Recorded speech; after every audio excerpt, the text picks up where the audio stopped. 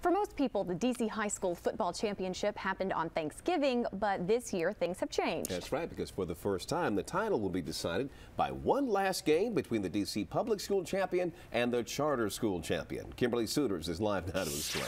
Kimberly.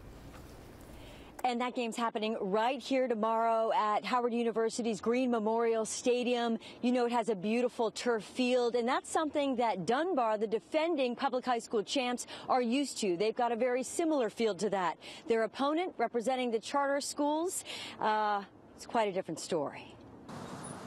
This is Friendship Beach. This is where we practice. I think we get a mental edge on people. Don't just stand up.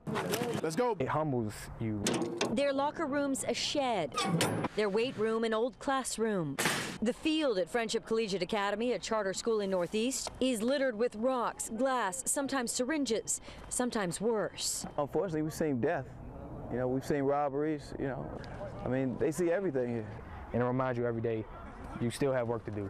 Even without a home field the last 9 years, head coach Azar Abdul-Rahim has built a football program where college coaches come to recruit, where more than half the team's seniors have NCAA scholarships. Adversity is good, you know, because it's going to be bigger things than just a field. Quarterback Brian White has a full ride to play for Bucknell University, but it's Saturday's game that means everything to him right now. Storybook, you know, your senior year, you graduate, you get the chance to play for the first DC title game. You get a chance to answer a lot of questions without having to say anything. Like, can this charter school team really compete against defending public school champs Dunbar? We're just trying to get them guys to get some energy about this game and recognize that you guys can go down in history.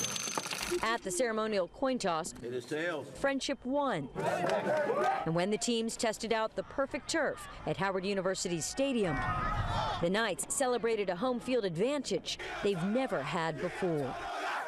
And so the first ever history-making DC High School Football Championship game kicks off here tomorrow at 2:30. Reporting live in Northwest, Kimberly Souters, ABC 7 News.